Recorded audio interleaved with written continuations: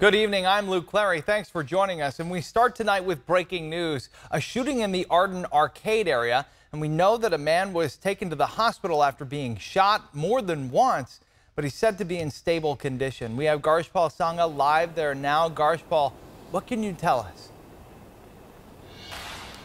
Yeah, Luke, this is still a very active investigation. Police officials still here on scene trying to figure out exactly what happened here. We're standing here on Edison Avenue, just kind of right off of that Watt. Now, that general area is where the Capital City Freeway meets up with Interstate 80, but Sacramento County Sheriff's Office on scene trying to figure out exactly what happened. Now, we're told it happened around 2:20 in front of this apartment complex called the Edison. Sergeant Amar Gandhi with the Sacramento County Sheriff's Office says two men knew each other and were arguing in the driveway when the suspect shot the victim at least 3 times. Now, that victim is a 63-year-old, is in stable condition, and is at the hospital and is expected to survive. Now, that suspect, however, ran away, and police are trying to find them. Now, a lot of witnesses in the area. That is why this investigation is taking a little longer than it would otherwise, as police are trying to make sure they collect all that evidence. But we're told the roads are going to be closed in this area for a while. Again, we're here on Edison Avenue, just kind of near Watt.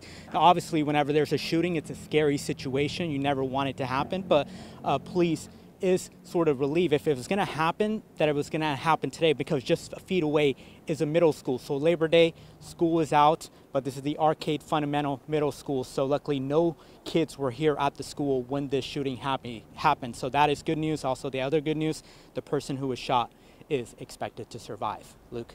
Yeah, so finding the good news in all of this. Certainly, though, a neighborhood on edge. Our Garshpal Sangha reporting live for us. Thank you.